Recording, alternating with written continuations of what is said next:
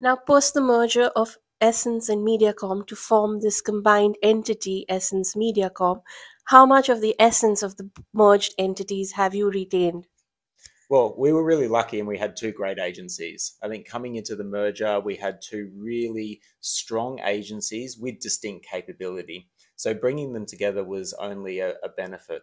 So while we're always trying to create new, there was a huge amount of positive that sat within those two agencies. Really unique cultures in terms of the way that they operated internally, but also with their clients that were complementary.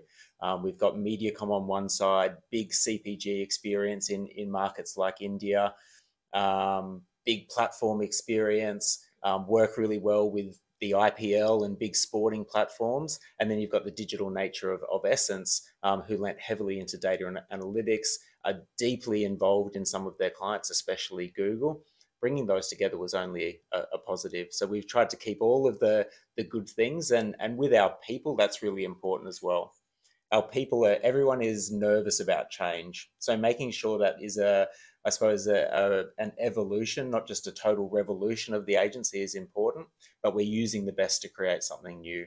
So our message to our people is always to understand our client needs, don't be afraid to create something new, and be really positive in our intent.